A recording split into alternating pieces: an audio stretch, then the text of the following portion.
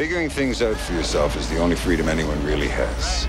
There are radioactive secrets beneath the banks and waters of a North County creek that may be linked to a staggering number of cancers, illnesses, and birth defects. The inviting currents of Coldwater Creek, There's something very wrong. wind through miles of North County neighborhoods, parks, and schools. Why are all these people in North County sick? Carrying a legacy of nuclear waste. Karen Nickel, who has an autoimmune disease, can't believe how many of her classmates and childhood neighbors are getting sick. I don't want my kids or any other kids to end up like me. About 2 years ago, Janelle Wright and several of her class of '88 McClure North High School friends started wondering why so many of their peers were battling cancer. Where it got to be suspicious was when we had two friends that were diagnosed within a few months of each other with appendix cancer, and both people were told that that's a 1 in a million cancer. Wright, an accountant and former auditor, started collecting data from her classmates. Soon, peers from neighboring schools reached out too. On Facebook, this just took off like wildfire. Wright became equally alarmed when data showed some of her classmates' children had serious medical problems too. We're seeing odd things like several children have had to have their thyroids removed before they were 10 years old. Connected by Facebook, high school, and illness, they made a startling discovery. The creek where they played as children carried a secret. In the 1940s, Mallinckrodt Chemical Works in downtown St. Louis purified thousands of tons of uranium to make the first atomic bombs. But the process also generated enormous amounts of radioactive waste.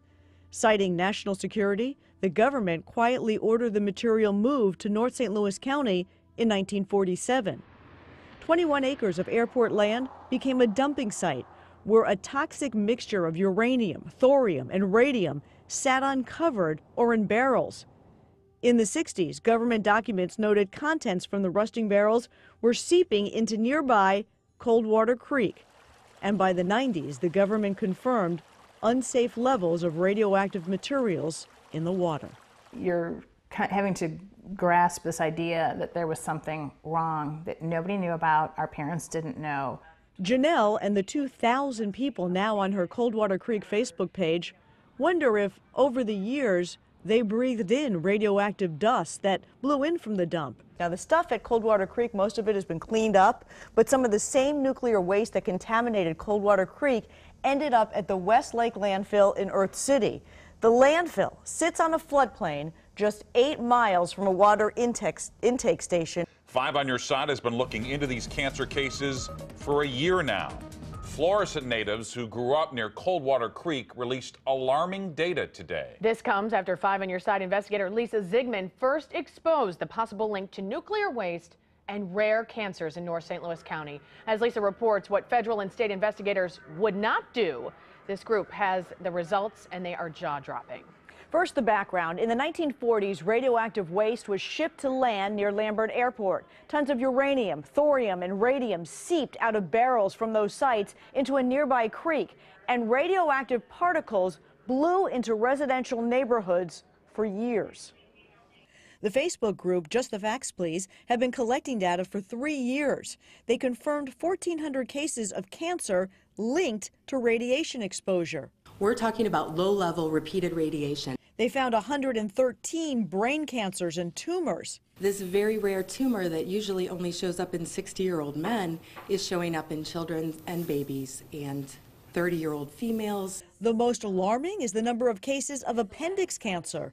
Typically in the United States, there are 1,000 cases reported a year. In North County, there are nearly 40. Sherry Riley is one of those cases. She grew up near Coldwater Creek in Florissant from the late 60s through the 80s. It's almost like they built this lovely city on bad ground and poisoned all the people. Medical professionals like Dr. Rama Suresh are taking notice. So it needs to be closely looked at. Dr. Suresh is so concerned, she's now asking her appendix cancer patients if by chance they grew up in North County, and she's referring them to the Coldwater Creek Facebook page. The Army Corps of Engineers tests the creek for radiation levels. The Facebook organizers want homes and soil tested too. You know, I can't find any similar undertaking like this in the country, where a group of citizens linked through their high school, McClure North, and their neighborhoods connect years after graduation because so many of their friends are dying or being diagnosed with rare forms of cancer.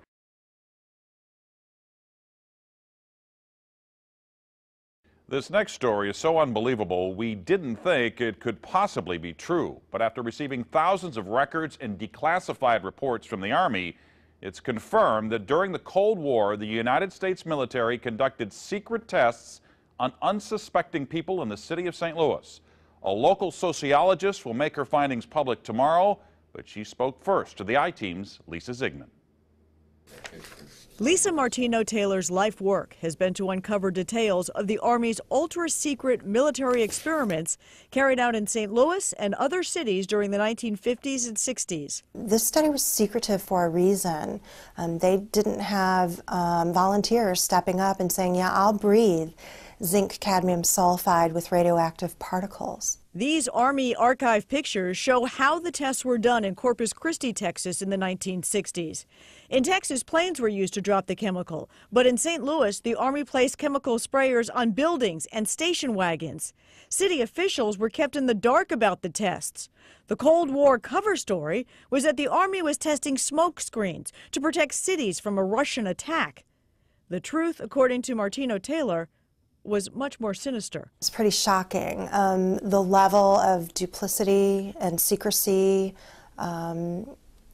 clearly they went to great lengths to deceive people. By making hundreds of Freedom of Information Act requests, she uncovered once classified documents that confirmed the spraying of zinc cadmium sulfide. The greatest concentration of this compound was sprayed near the Pruitt-Igoe housing complex just south of downtown St. Louis. It was home to 10,000 low-income people, and an estimated 70% were under the age of 12. Martino Taylor claims they all unknowingly inhaled this compound morning, noon, and night, so the government could measure its effects on their lungs. So this was in violation of all medical ethics, all international codes, and the military's own policy at that time. In 1994, then Congressman Richard Gephardt asked the Army to open its records and explain the St. Louis testing. We want to make very sure that nothing went on that would harm anyone and that all the facts are out on the table. Documents released in the 90s show the Army placed sprayers on this former Knights of Columbus building on Lindell and in Forest Park. There's a lot of evidence that indicates that people in St. Louis, in the city, particularly in minority communities, were subjected to military tests that was connected to a larger radiological weapons development and testing project. For the first time, she links the St. Louis testing to a company called U.S. Radium, a company notorious for lawsuits involving radioactive contamination of its workers. United States Radium had this reputation where they had been found legally liable decades prior for producing a radioactive powdered paint that killed many young women who painted fluorescent watch dials. While the Army admits it added a fluorescent substance to the zinc cadmium compound, details of whether it was radioactive remain secret. Documents uncovered to date indicate the Army never conducted follow-up studies to see whether the compound caused long-term health issues. In 1972, after years of crime, poverty, and decline, the government destroyed the Pruitt-Igoe housing complex. Lisa Zigman, News Channel 5, ITeam. Martino Taylor has placed all of her research, including the declassified documents, online and will link you to that data